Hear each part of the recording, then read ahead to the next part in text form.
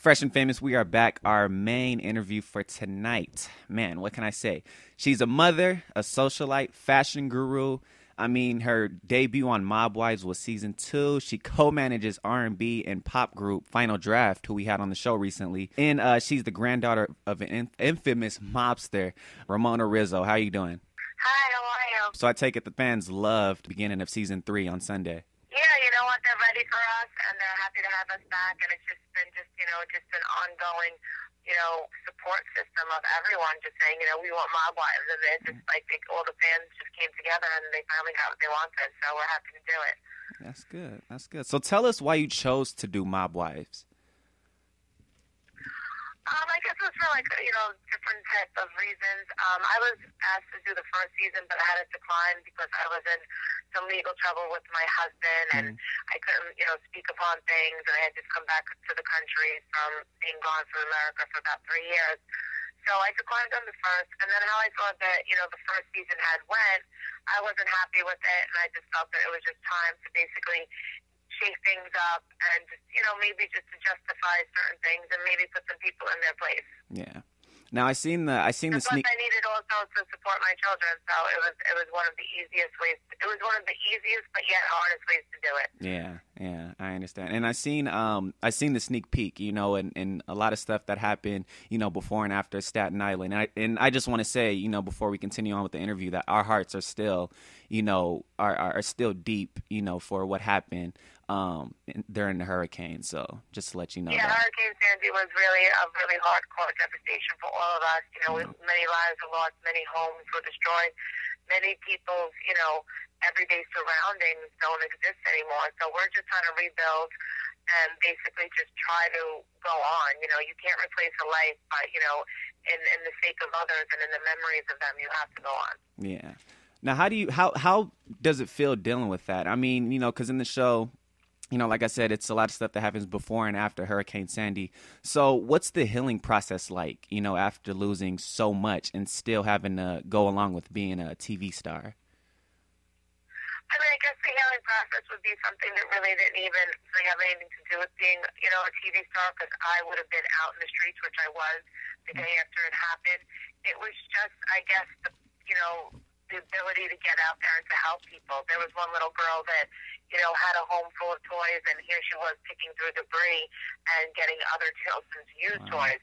So I had gone to I'm a very big Barbie doll collector. I had on Staten Island, many, but I have in another home in Jersey. I have thousands. So I had the ones that I had in hand, and I went to go bring them to her because you know what?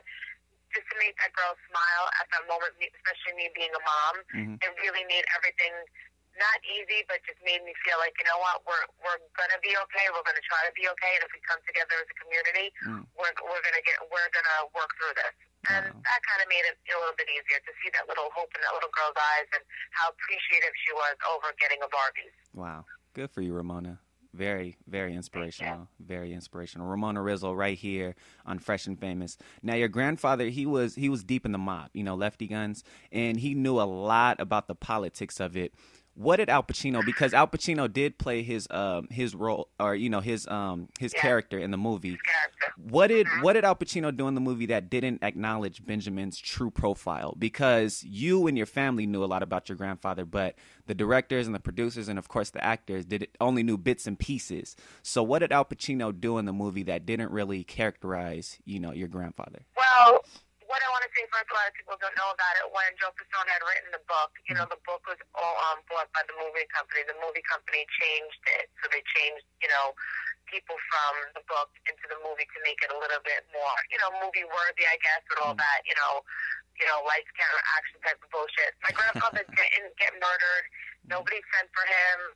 Nobody killed him. If you do your history, I mean, it is what it is. You know who was the shooter and who was, who was the killer. My grandfather was not killed. He died, unfortunately, from cancer on Thanksgiving Day. So right then alone, just to see somebody, having my grandfather murdered and everybody, thinking that didn't happen that way.